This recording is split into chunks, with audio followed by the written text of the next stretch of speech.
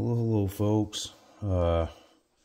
Just putting a new set of tuners on my old partscaster here.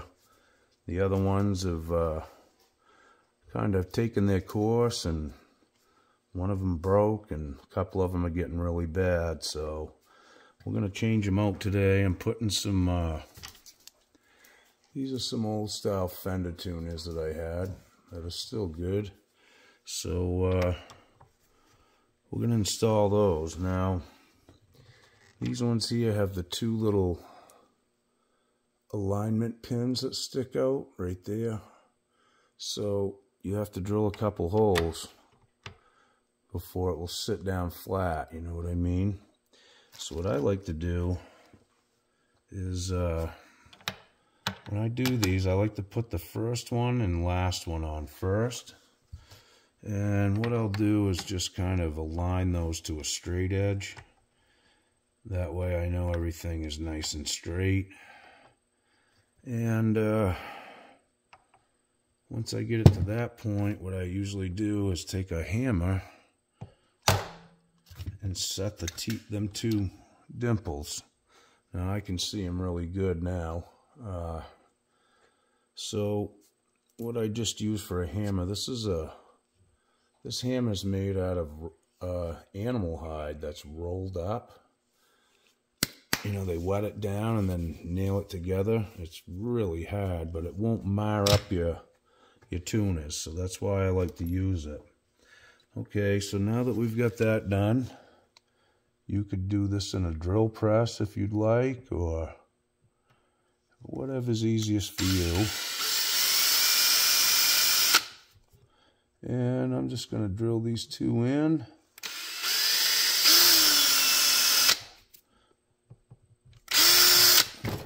Be careful not to go too deep, because you don't want to come out through the other side. You may laugh, but that has actually happened to me before. Sometimes when you're drilling into this stuff, you'll hit like a little air void or something, or a hard piece of grain, and the drill bit will walk.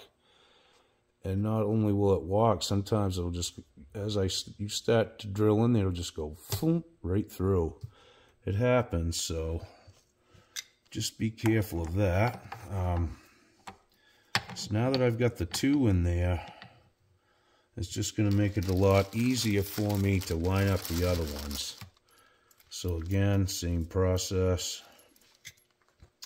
We'll set the next tuner in there, hold the block of wood up, make sure everything's nice and straight, and that looks pretty good. You know, this isn't an exact science, but it works pretty good. You could make a mark on there as well, like a reference mark if you wanted to. Okay, so I only got one that time. I can feel the other one though, so. Okay. We have two marks now. So we'll go ahead and drill those and get that taken care of. So the first one's kind of faint, but that looks pretty close right there. All right.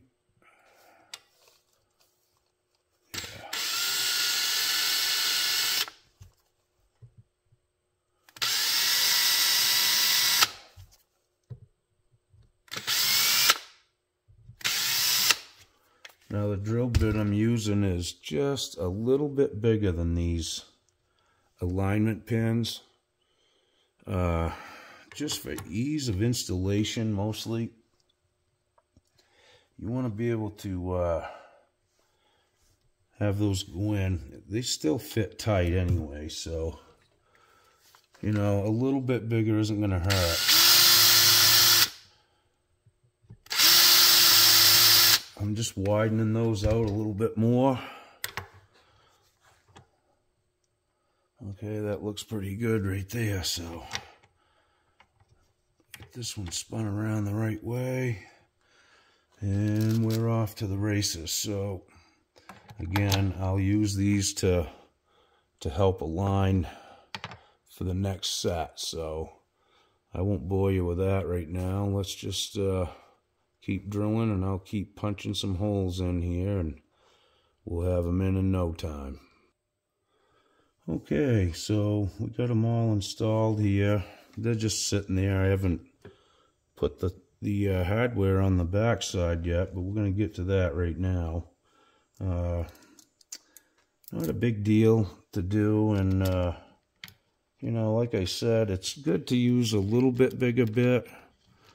You know, obviously you want them two little alignment pins to fit tight, but sometimes, you know, they might be a little crooked.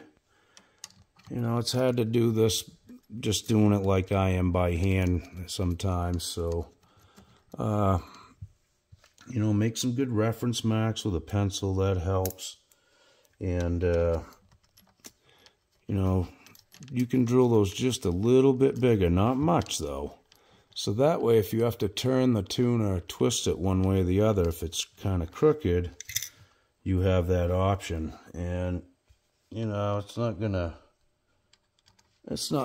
affect anything. You tighten these nuts down that I'm installing right now, and them ain't gonna ever move in 1,000 years. So, you know, I like to have them straight. That's key with me. I don't like my tuners all crooked, so that's why I do it. And like I said, I haven't had any problems at all with that. So these ones don't take any screws in the back side here at all. It's just the alignment pins that hold them. So, you know, like I said, don't drill your holes too big, but you can go a little bit, and that will just help you, you know, as far as aligning them side to side.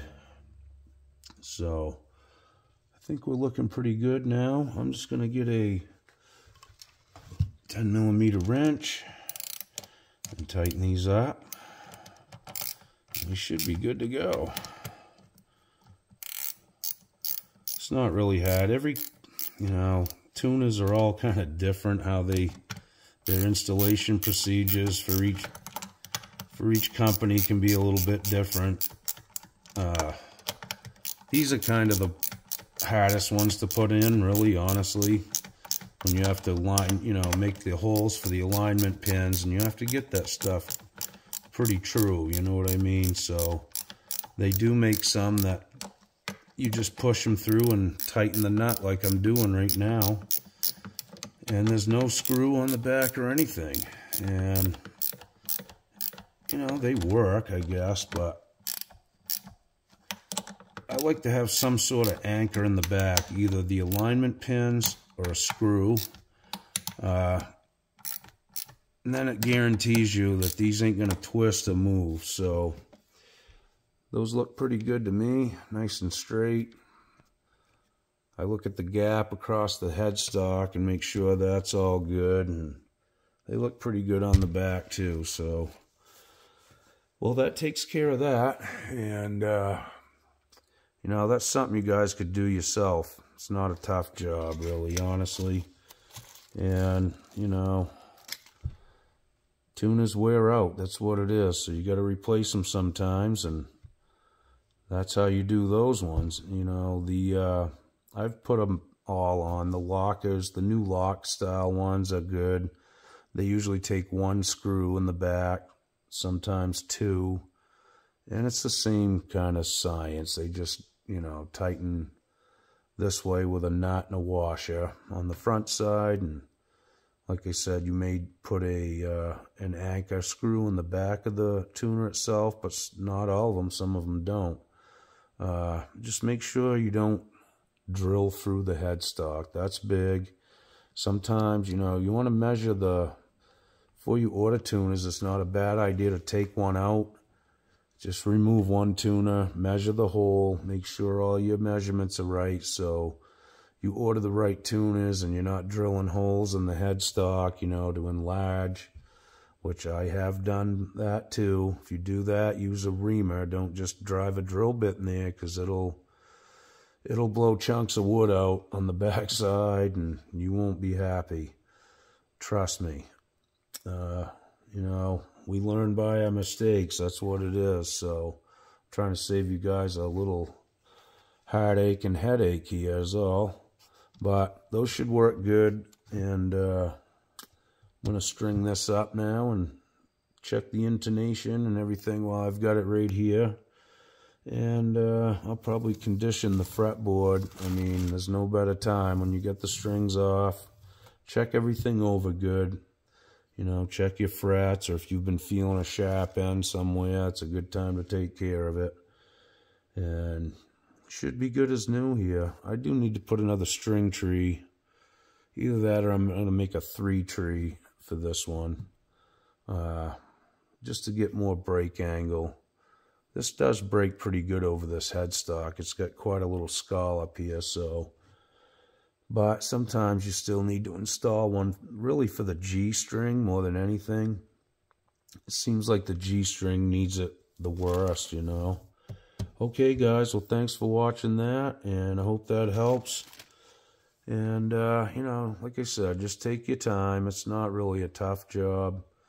And, you know, a good set of tuners makes a guitar way, you know, much better. It's frustrating when the tuners don't work, they won't stay in tune, or they, you know, we've all been there. It's worth it. If I get a bad tuner, the whole set goes. Usually I just get rid of them, and, you know, I'll keep the good ones for spares in case something comes in that has a similar tuner or the same tuner, and save somebody from buying a set, you know what I mean. But me personally, when one goes, that's it. I put different ones on and get rid of the problem. So, all right, we'll see you soon, guys. Be good. Okie doke.